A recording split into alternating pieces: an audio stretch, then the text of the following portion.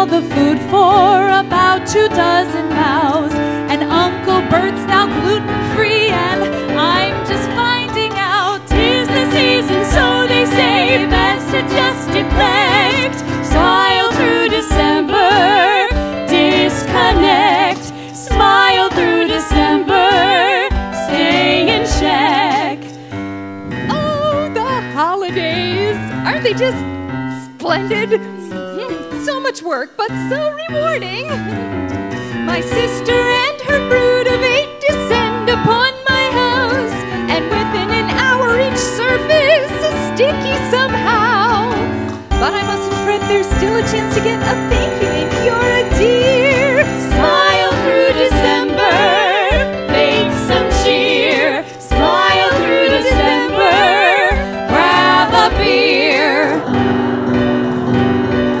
Oh, Larissa, are you not hosting this year? What's the deal? Hosting. Oh, right.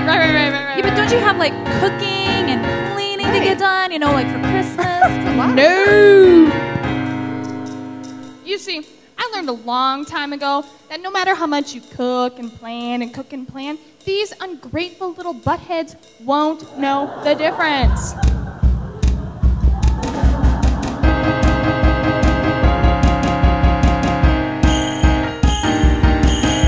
Why break a sweat on a turkey when they'll just say that it's dry?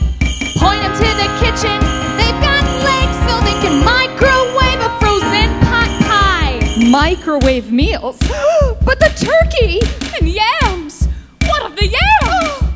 Instead of cleaning, just hit the couch, put on sweatpants, grab some wine. It is frickin' Christmas! Take a load off if it's someone's breaking, why not be mine? I mean, I wouldn't mind catching up on some TV, and cleaning does really bite the big one. You can say that again. Decorating and spoiled brat berating, I could do without it. Serving stuffing to my judgmental cousin, I could do without it. Don't be a Santa's elf, cause they can do it themselves. They can do it